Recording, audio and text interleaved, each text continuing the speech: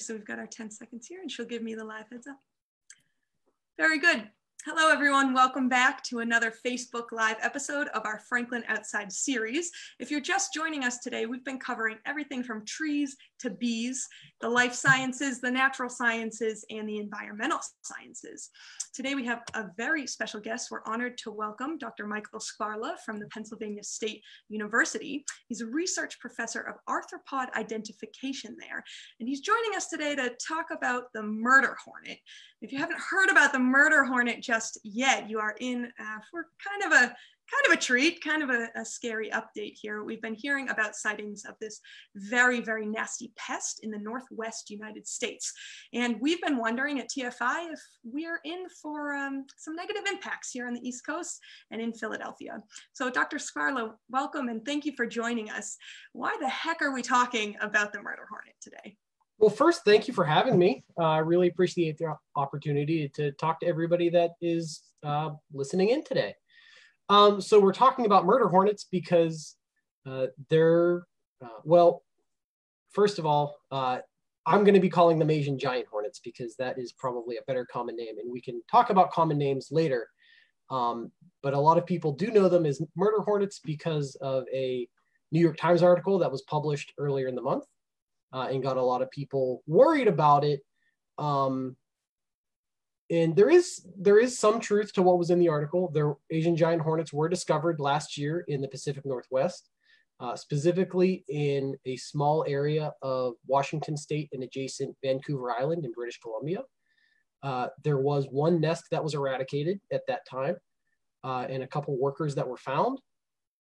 It's the first time that this species has been found in North America. And that's where we're at with it. It's not been found in the Eastern United States yet. But because this news article went out, a lot of other news agencies picked it up and the word got around and people got really worried that it was in the Eastern United States or that it was a threat. Sure. And certainly with that name, I mean, the term murder hornet, we were talking about it before we started our live stream here today. Of course, there's a lot of heightened emotion these days, right? And perhaps the term murder hornet caught on because we're already feeling kind of stretched thin, kind of stressed out.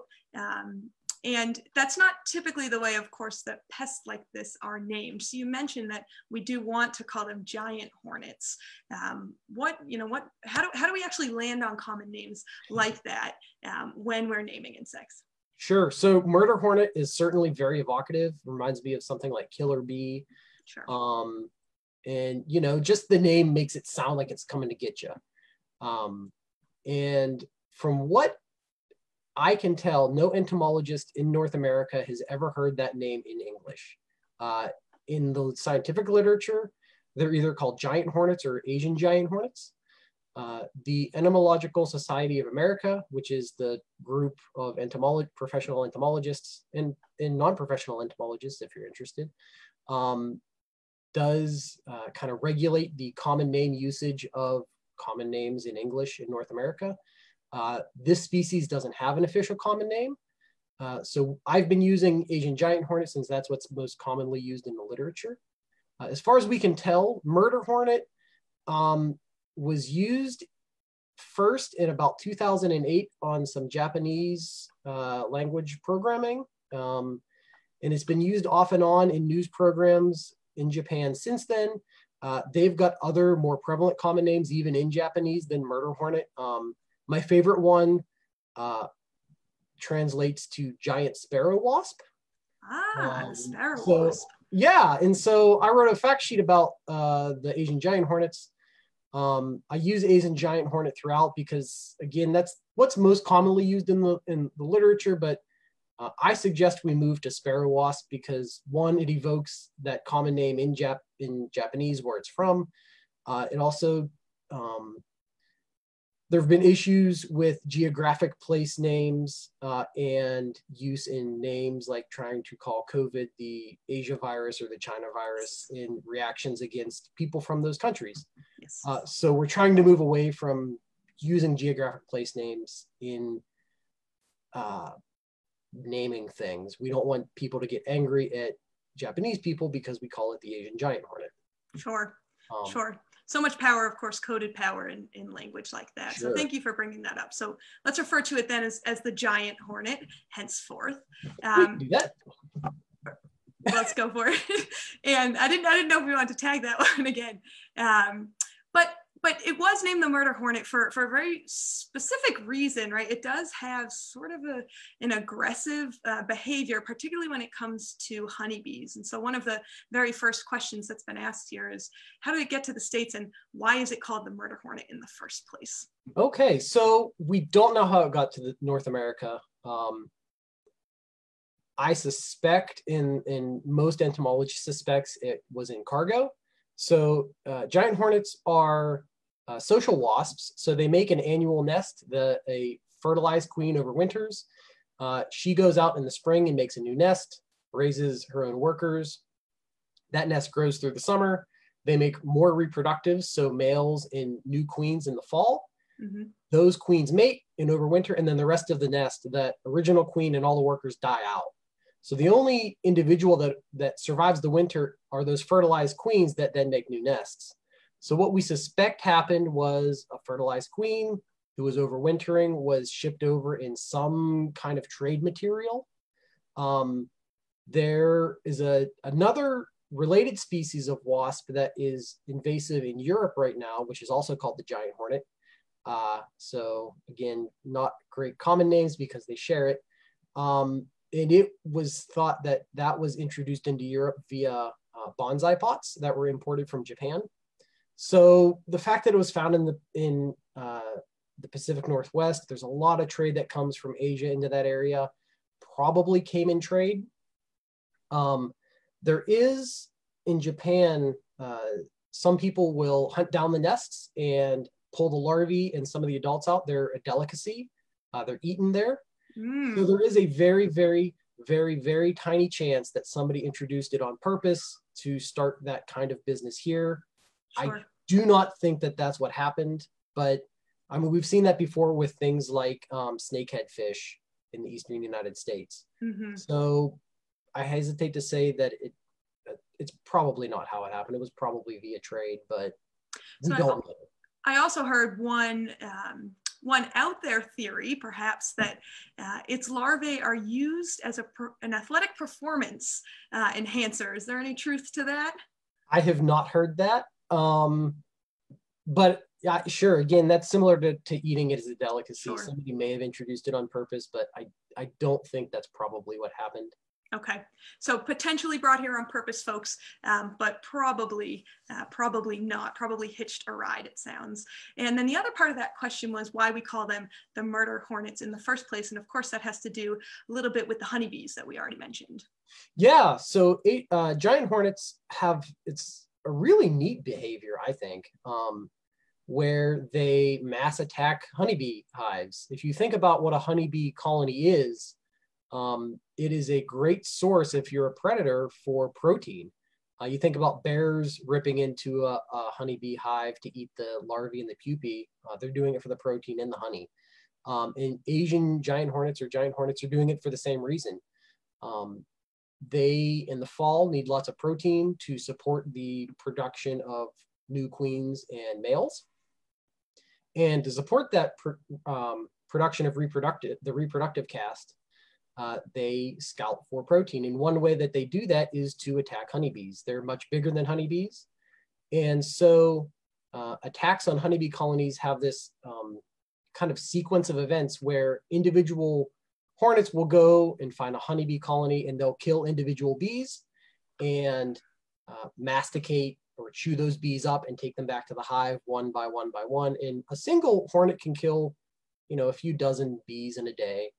But when you get multiple hornets from the same hive that start attacking a honeybee colony, they move into, and I actually really love this, the slaughter phase of the attack. It is called that in the academic literature.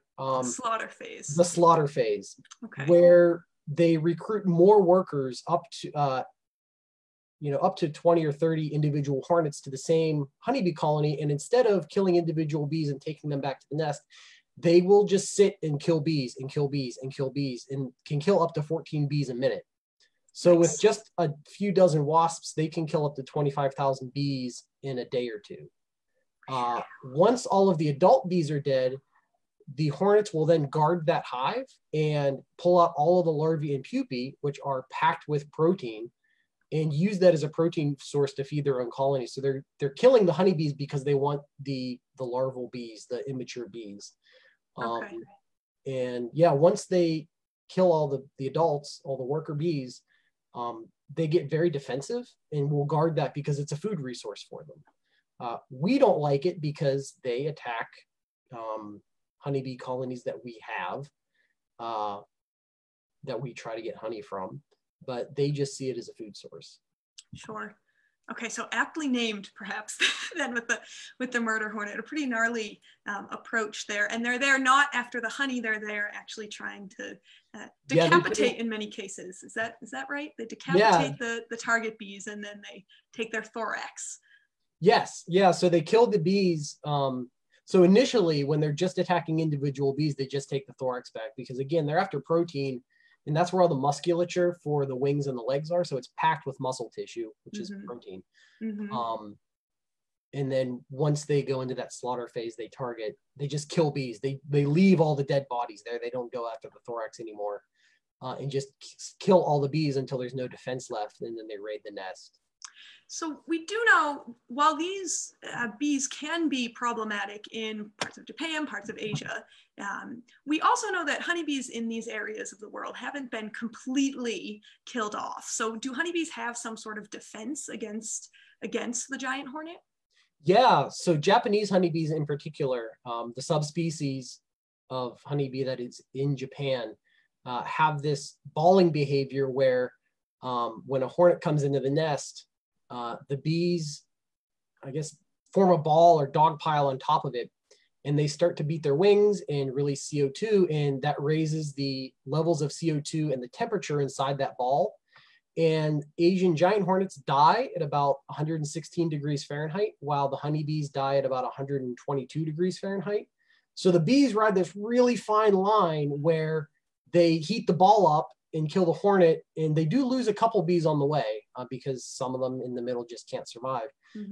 But sacrificing a handful of workers to save the entire colony by killing that scout hornet often is successful. And it's so successful that they also have a behavior where in the literature it's termed like "I see you," where they start making noise when they see a hornet scout.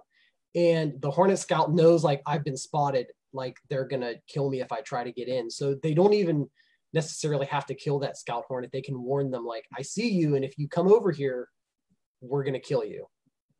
That's extraordinary. So that's with Japanese honeybees that have co-evolved with Asian giant hornets. European honeybees, or Western honeybees, which is the species that we use in apiculture for honey, because they haven't co-evolved with the Asian giant hornets, they don't have that behavior. So the giant hornets come over and absolutely massacre the honeybees. And instead of balling on the hornet, they retreat into the hive, which doesn't really do anything. It doesn't save them. Okay. So we have a couple questions relating to natural predators. So it sounds like perhaps in Japan, the Japanese honeybee can help kill off the giant hornet, but perhaps not here in the US. So are there other natural predators that the giant hornet may have, whether it's here in the US or elsewhere? That is a great question, and I am not sure. I'm sure there are some birds out there, especially in their native range, that feed on them. And maybe this is skipping ahead a little bit. European hornets have been introduced to North America, especially in the East. The workers are about the same size as Asian giant hornets, and there are other insects and birds and things that predate them here. So presumably, if Asian giant hornets got here, similar things would predate them as well. And what methods are we using, are humans using, to hunt down and kill these giant hornets. You mentioned that those nests that were found, or those individuals rather, that were found in the Northwest US were killed off. They were eradicated fully. So what's the best way for humans to go about killing the giant hornet? Okay, so there's a couple things that we can do. If you're a beekeeper, beekeepers in Asia have developed a number of methods to keep their hives safe, including using what are called robber screens. So these screens that limit access into the hive, and that can often keep the hornets out because they just can't find their way in. So you lose workers that fly out, but eventually they give up on the attack because they can't find their way into the hive. They also, when the hornets are scouting the hives, they're not aggressive at all. So Asian beekeepers, if you've got a small enough operation, just go out with wooden sticks and hit them out of the air and step on them, because they're very large hornets and you can just hit them with a stick. As far as finding individual colonies goes, I'm not exactly sure how they found the one in the Northwest. I think they found a bunch of workers and then triangulated, it's in this forest somewhere, let's go look. And they were walking along and somebody got stung. And then they found like, oh, it's within 15 feet of where we're at right now. The problem with finding the nests in particular and why it's so difficult is they make underground nests. So they don't make a big paper nest in a tree like bald-faced hornets, or even a semi-exposed aerial nest in like a tree hollow the way European hornets do. They excavate underground nests, typically around pine roots or in pine forests, but also in other places as well, in abandoned rodent burrows. They find like an old chipmunk hole and expand that to build their nest. So because they're building these underground nests, it's much more difficult to find them. Is that a fairly common adaptation for flying insects to burrow underground? Certainly sounds like it helps them hide from humans. Sure, it depends on the group. Yellow jackets that many people are familiar with do a similar thing here. There are a number of species that typically nest in the ground, maybe nest a couple feet above the ground in some kind of protected space like the wall void of a house or inside a hay bale or something. But we have even native species that do that here. Bumblebees are another great example. Sure. So we have another question from Matt, who's 9 years old. And Matt asks how we can protect honeybees from them. And I'm going to add to that, how can we protect pollinators in general? Because we know that it sounds like the giant hornet can be a threat, although perhaps it's not the greatest threat to honeybees or to pollinators writ large. Sure. So assuming that Asian giant hornets become established, we can't eradicate them and they spread throughout the West Coast. We have a couple of things going for us. So the Asian giant hornets only target honeybee colonies in the fall, starting in about August, really in September and October. And the biggest reason we ship honeybees to, especially California, is the almond harvest for almond pollination, and that happens in the spring. So it's likely that the biggest reason we take honeybees out to the West Coast, the almonds, isn't like, that's not going to be threatened by the Asian giant hornets. They don't attack bees that time of year. Individual beekeepers can do things like use robber screens, kill individual hornets when they see them. If you see Asian giant hornets typically only mass attack honeybee colonies that are within about half a kilometer of their nest. They will attack colonies individually further from that, up to about 3 kilometers or about 5 miles. But they won't mass attack. It'll just be one hornet killing bees and taking them back. So if you start to see a mass attack, you know that there has to be a colony somewhere close by and you can probably find it and eradicate it. So I say all of this about honeybees with the caveat that honeybees are a domestic agricultural species. People hear pollinators and they automatically think honeybees. Honeybees aren't the most important pollinators out there, even for crops. We as humans use them because they are convenient. Honeybees are relatively docile. You can smoke them and you don't get stung. The hives are easy to move. You can put them on a flatbed trailer and ship them across the country, say for the almond harvest in California, and they're domesticated, and we like honey. But they're not the best pollinators. We use them because they're convenient. They're native pollinators, so other species of bees are better pollinators of native crops, things like squashes and tomatoes and various tree fruits. And we don't think that Asian giant hornets will likely have a large impact on native pollinators because most native pollinators are solitary nesters. It's just a single female that is laying her eggs in a nest either in the ground or in some kind of hollow stem. You think about the bee hotels that you put up with hollow stems and holes in wood and stuff. And a lot of those are native pollinators. And we don't think that Asian giant hornets will go after them because they're not making these large nests that are packed with larvae that represent a protein source for the hornets. Okay, that relates to another question that we had, and I think it actually answers it. The question was, do murder hornets kill every type of bee? It sounds like they might find them to be a delicacy, but perhaps they won't wipe out an entire grouping of them, and it all has to do with nesting patterns. Is that a fair assumption there? Yeah, and I'm not even sure that they'll go after other social bees. So there are bumblebee species present in Japan, and I don't think there are records of Asian giant hornets attacking bumblebees because they nest in the ground. So I don't even think that they'll attack all native social bees. It's mostly just honeybees. They will attack other social wasps, so they'll attack other hornets, yellow jackets, the social stinging insects that have these large aerial nests. So there might be an impact on yellow jackets, but not native bees probably. Okay, good to note. Good to note. I do want to draw one word that you use there. I just want to clarify for our audience. You use the social bees. I take it that means, of course, those that nest in grouping. Yeah, so that's the bees and wasps that have a queen.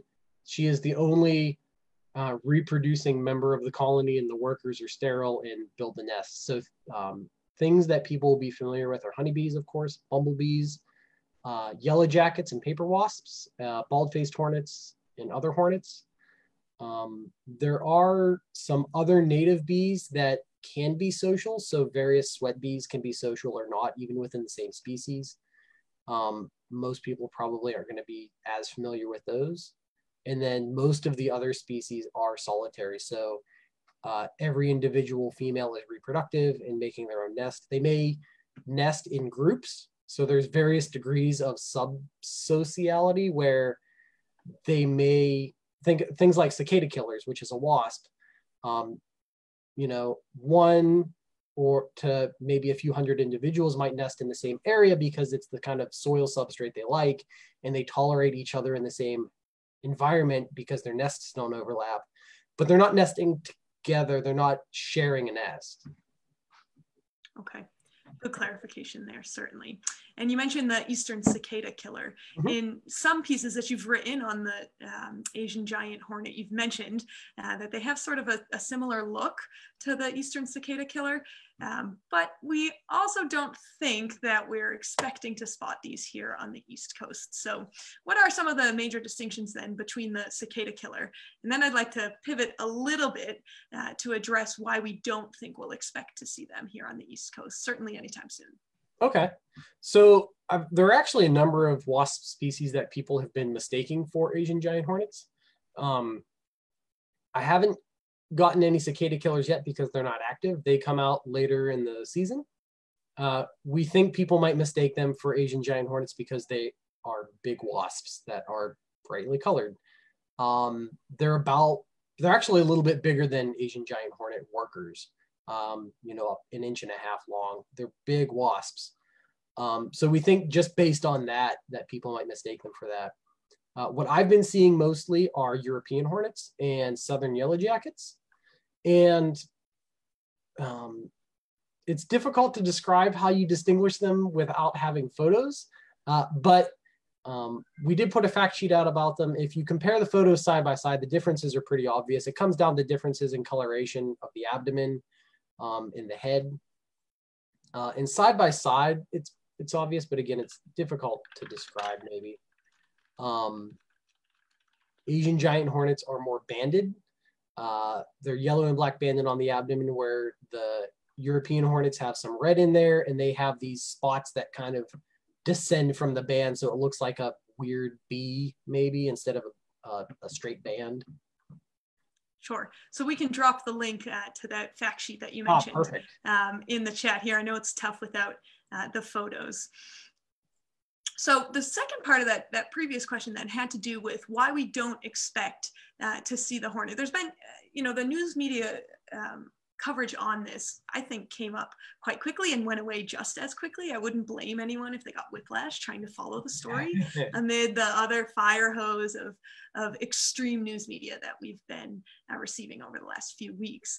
But in that sort of open case, shut case coverage, I've seen that it's unlikely we're going to expect to see the Asian giant hornet here in Philadelphia. And I'm guessing that has to do with environmental conditions. So what is it about the Northwest region that makes it such a nice environment for the Asian giant hornet? And are there major differences then between the Northwest and the Mid-Atlantic region here that might keep the Asian giant hornet from establishing itself here? Okay, so there's a bunch there to unpack. The Pacific Northwest does have a much milder climate than here. They typically don't have as harsh of winters. That being said, Asian giant hornets range from India all the way through China and into, I think, parts of southern Russia and northern Japan. So there are, if you compare it, climate to climate, there are Asian giant hornets that exist in areas of Asia that get similar climates to here. Now, we don't know where the Asian giant hornets that were in the Pacific Northwest got introduced from. If they're introduced from, say, southern Japan, where they have a milder climate, they may not be able to colonize over here. But if we had a separate introduction of specimens from the northern part of their range, they might be able to survive here. We don't know. And as far as I know, nobody's done kind of the climate modeling and niche modeling on Asian giant hornets to see where in the US they could survive, where would be the best places. If you're looking to, just randomly, the Pacific Northwest is a great place because it is so mild. So it's lucky for the Asian giant hornets that they showed up there and not somewhere else, because they may have just died. But again, I'm not sure that they couldn't survive here. They might be able to survive here just fine. I'm based on just how wide their geographic range is in their native area.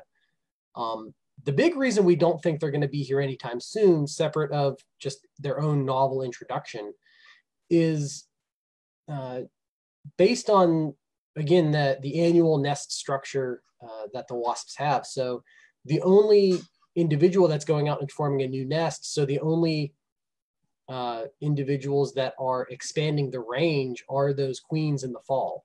And they may fly, 1 or 2 or maybe a couple kilometers from the nest on their own.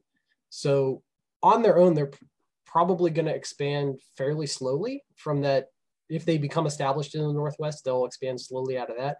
The big danger is going to be transporting overwintering females in other materials. So the same way that they got here, if they get into packing material in something that gets transported across the country, if they overwinter in, the side of a mobile home or, a vehicle or something, that gets moved over the winter and then they wake up here, that could certainly move them much faster than they normally would. But because the workers don't fly out and form their own nests, the only reproductive parts of the colony are those females in the fall.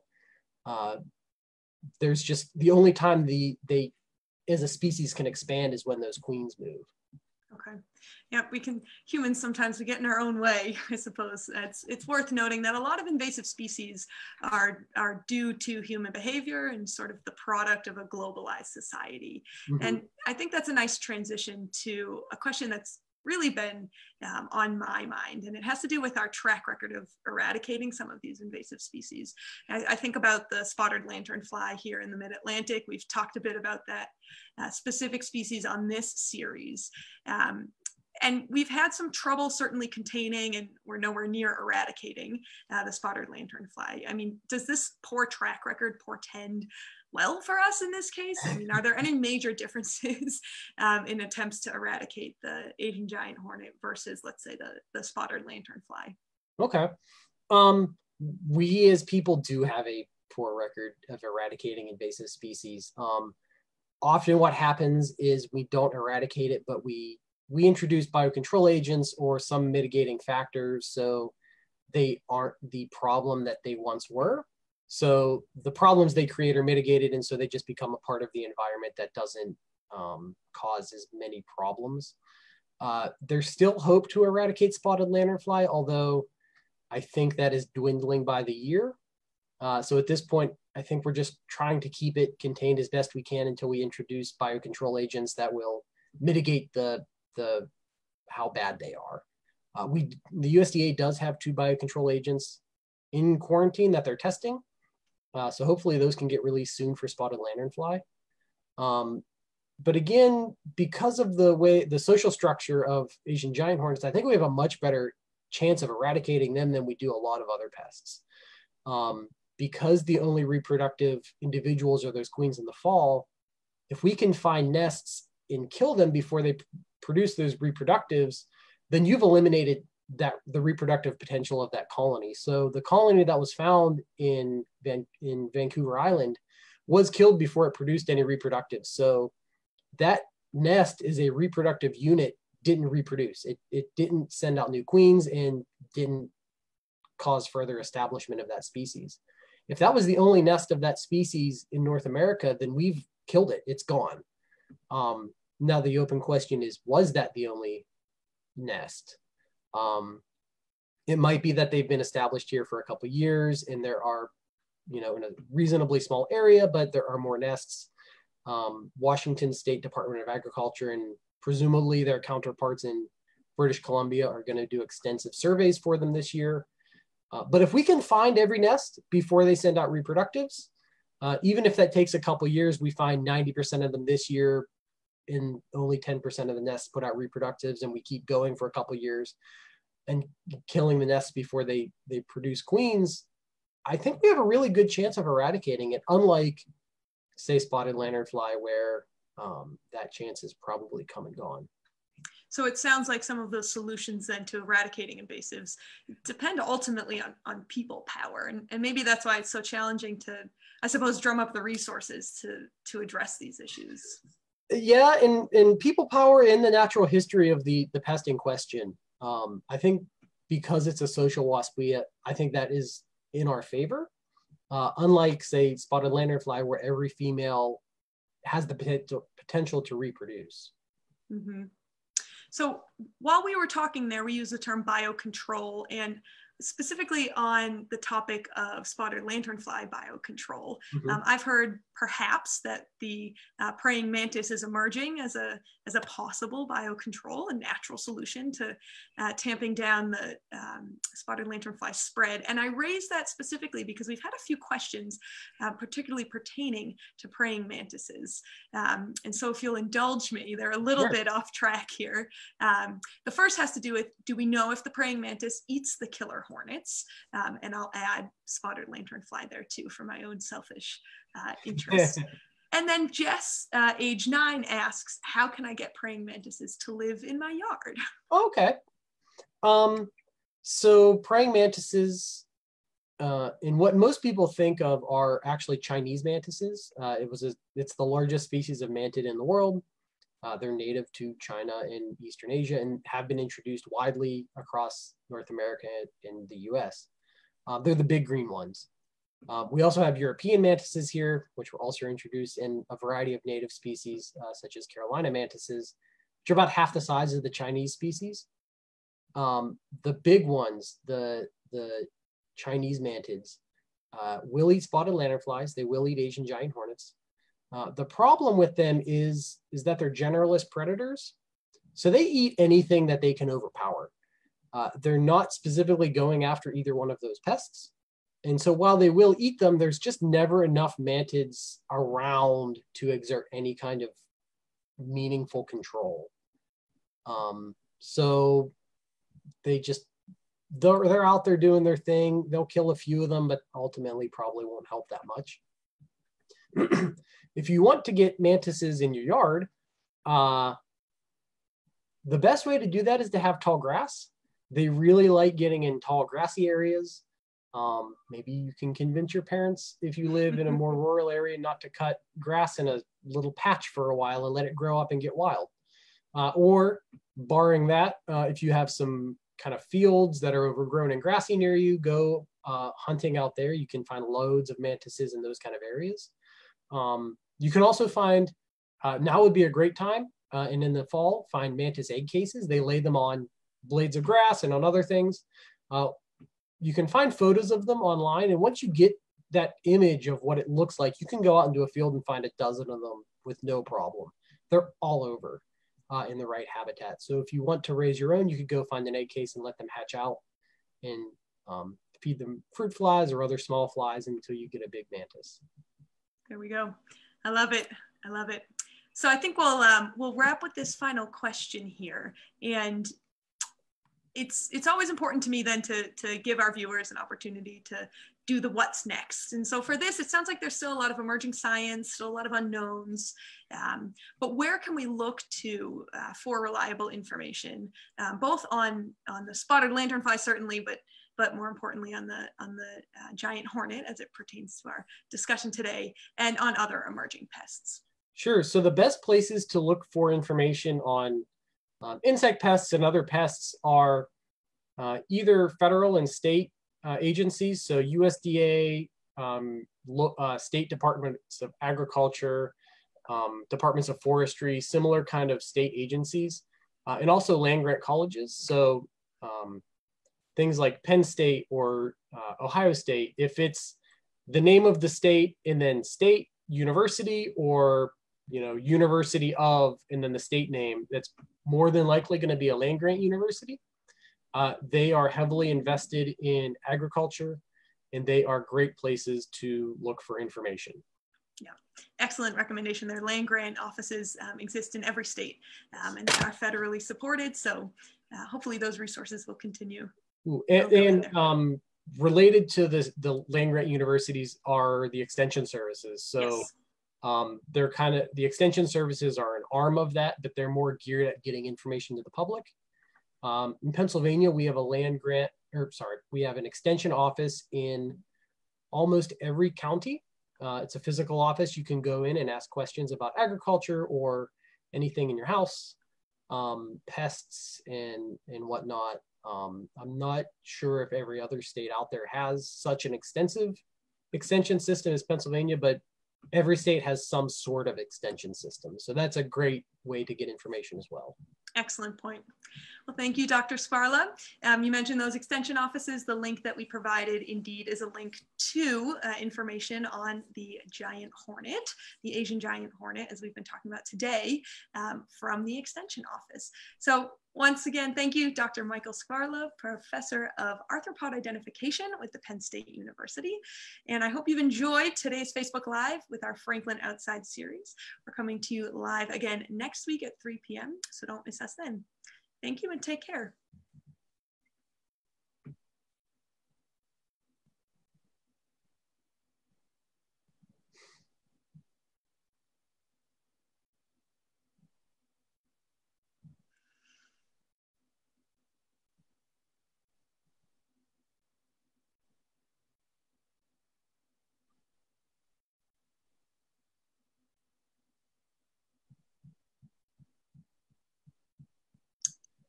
You should be off.